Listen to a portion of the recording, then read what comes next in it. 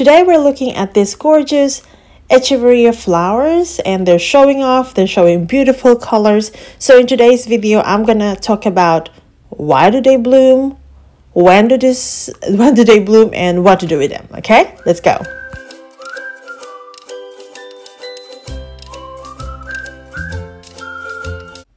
Hi everyone, this is Leslie of Succulent Social. I hope you're all doing good. In today's video, we're going to talk all about succulent flowers and why we have them, what to do with them. Yeah, I have here some gorgeous spots of echeveria holygate and also echeveria topsy-turvy because they're really showing off right now. So first, let's talk about when do they bloom and why do they do it? Well, all succulents have a capacity to bloom. And some of them do it, mostly they do it in spring and summer for like echeverias. Some do it in midwinter. And their flowers come in different shapes and sizes. And for some gurus, the best way to actually identify the species is by waiting for it to flower and looking at it. I don't know how they do it, but that's what they do. All right. Now, I have here this beautiful holygate, and I'm filming this video at the end of summer, and that's why all these stalks are actually in their full bloom, because the flowers actually bloom with, they need light for photosynthesis to support the growth of the flowers. And as you know, most of the succulents originated from warm climates, so they need lots of sun. So that's the farina. So what I'm doing here now is I'm removing the stalks. We have already a few weeks to appreciate them, and so it's time for them to say bye-bye. And why I'm doing this is because of a few changes that happens to succulents when they actually bloom. So one of the reasons, one of the things that you will notice is that they might not be looking so plump. They might be looking a little sad and dry and all that.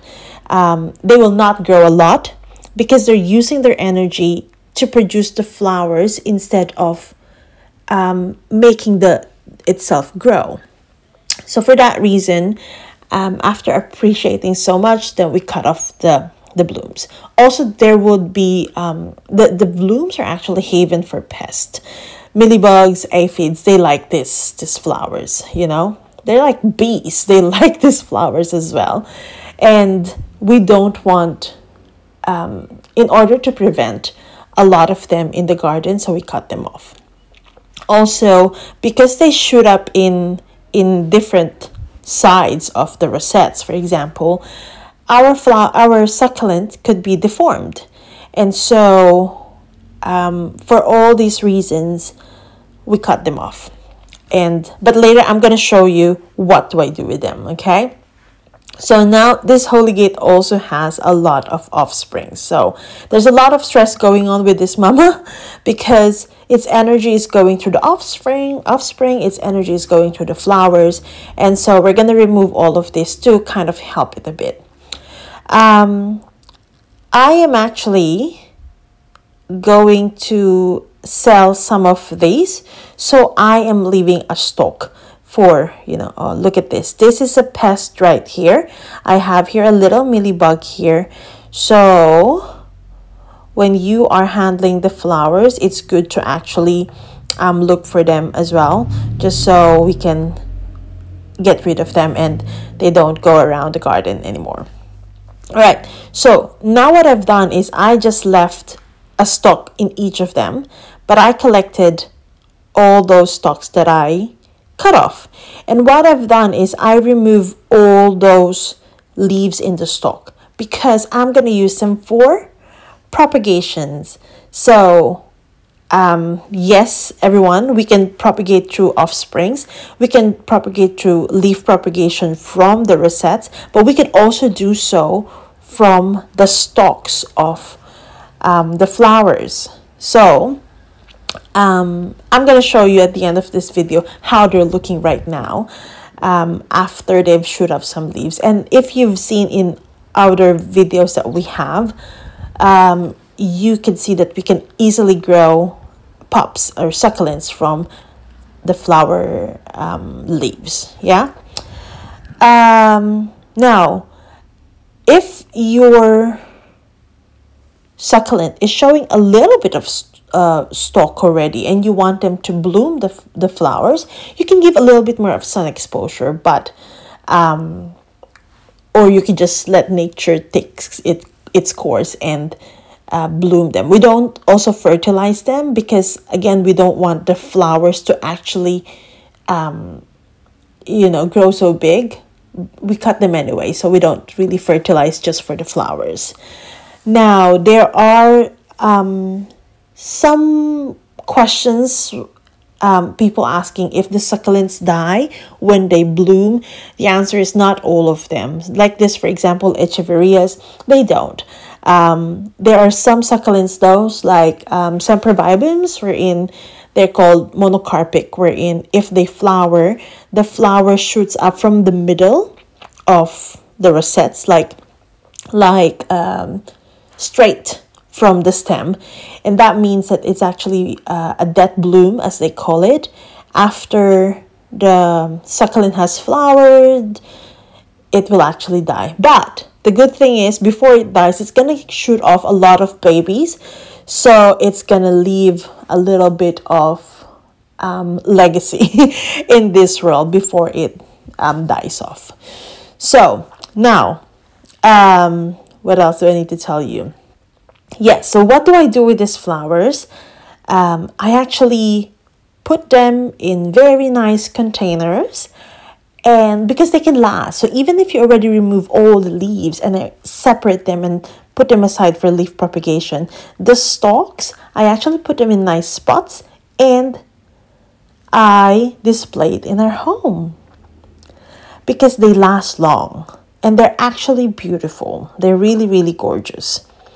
So now I'm just gonna leave this mama plants, and I'm gonna put these leaves, I'm gonna put this aside for leaf propagation.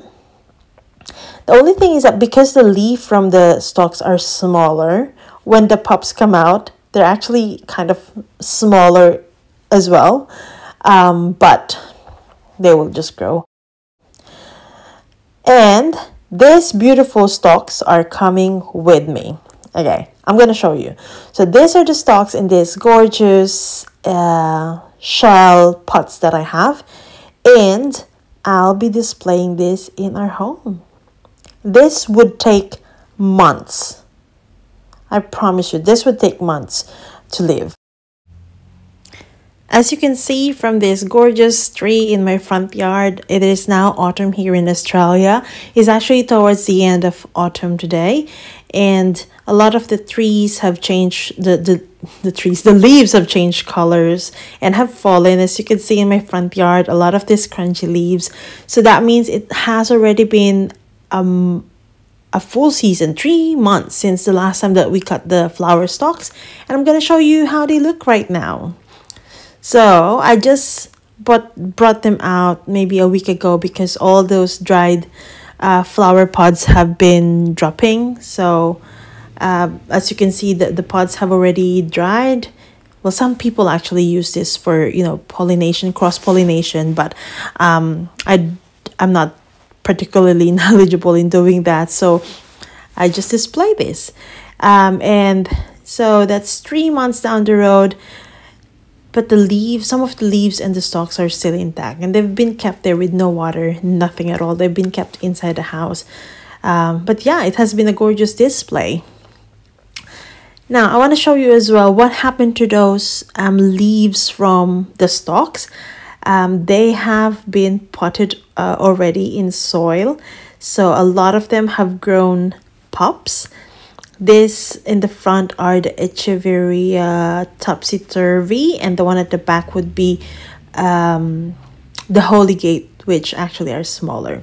So there you go. It actually took them a little while to grow pups. just because I think the leaves were not mature yet because they're from the stalks. But if you have time, if you have patience, just set them aside and they will give you more plants. So just like this ones, they had a little bit of mealybugs, so we had to treat them a little bit, but now they're almost gone and they're ready to be planted as well in the soil. And that's about it for succulent flowers. If you have any questions, please feel free to put it in the comment section below. We'll try to answer them for you, and hope you learned something in this video. If you haven't done so, please subscribe to our channel, or you could also follow us in our social media pages, as we'd love to share more of our videos with you. So that's it for now. Thank you for watching. Until next time, bye.